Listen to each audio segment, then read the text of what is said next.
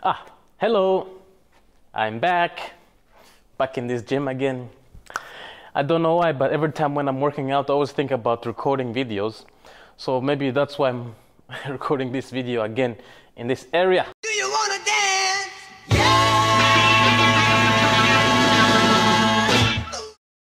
Today, the day that I'm recording this video, marks my 6-month anniversary as a vegan. Anyway, so this one is just gonna be like a quick impromptu video, kind of improvising, I guess.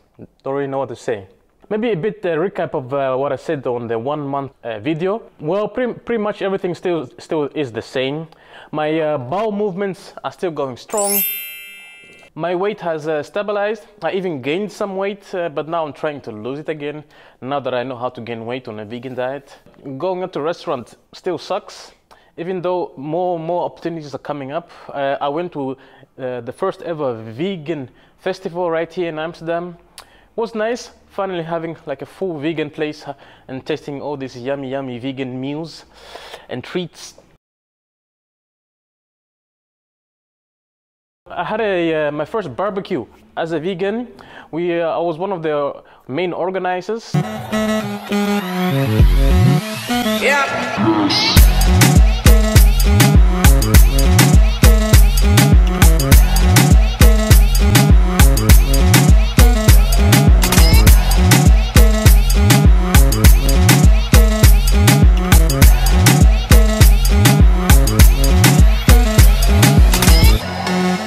Basically, as you can see here, one half of the grill is vegan and the other half of the grill is not vegan.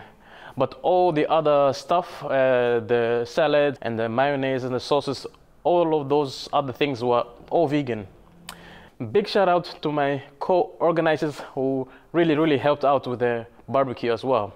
Some new things that I've learned in the last 6 months that I did not know before. Apparently when you're like eating vegan, your farts also don't stink that much. Maybe 1 in 4 farts stink, the others are unnoticeable. At least that's what I think. I might be biased. My pots and pans are much easier to clean. Yeah, so because when you're not cooking meat, your pots and pans really, they will go much longer. Also on the barbecue grill, the grill on the vegan side was much easier to clean. So great stuff. What else?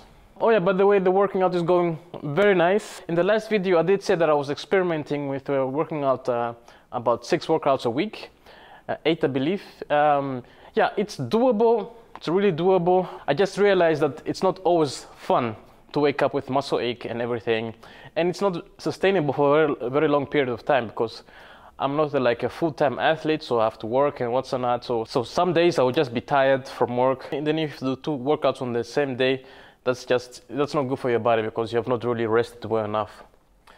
But other than that, yeah, that's it.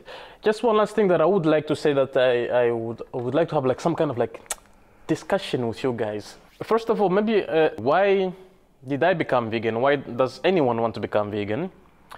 To begin with the latter, most people, I think about 99% of the people, become vegan because of these 3 reasons. Either for animal rights, or for, you know, ethical reasons and health reasons.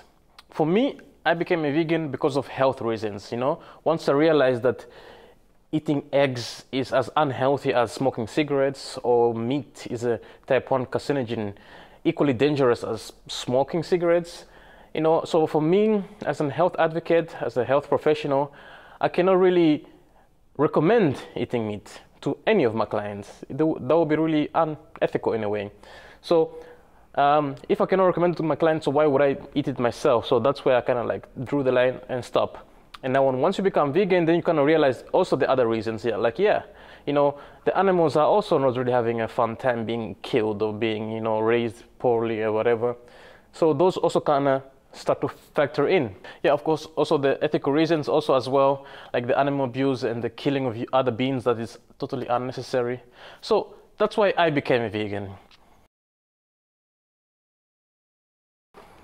I realized that every time when I talk about veganism to my friends, like, there are 2 kind of reactions. One from the guys who are kind of indifferent or hostile against it, and I don't really understand why. And from the ladies who are kind of open to it, but at the same time kind of associated with weight loss or something. But from the guy's side, because me, I'm a guy, and according to my YouTube stats, at least 60% of you who are watching are males. I don't get it. Why are we so against this veganism? Even talk about it. Even the idea of veganism, I found that it kind of makes people feel uncomfortable. Maybe if someone had this talk with me before I went vegan, I would have reacted the same. I don't know.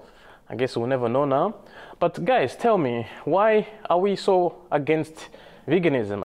But I'm very hopeful that in this new world that we're living in, that these changes that we're having, everything is going to change, and veganism is going to be like the standard, and people have to choose meat or whatever in order to eat meat, and it should not be like the standard diet. All right, that was it for today. Sorry about me rambling all alone, no structure whatsoever, but I just wanted to get this video out and work out.